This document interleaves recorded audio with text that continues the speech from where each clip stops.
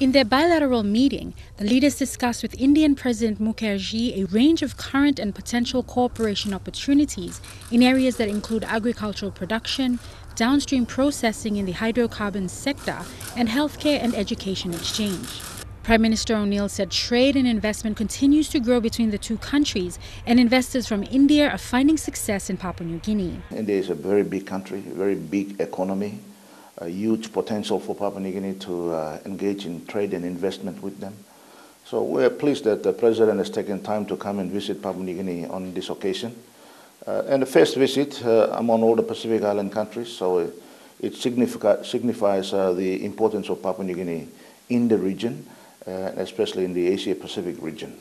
So I'm very pleased that he has taken time to come and see us. On his part, President Mukherjee stated that India will assist in building the capacity of the Papua New Guinean people.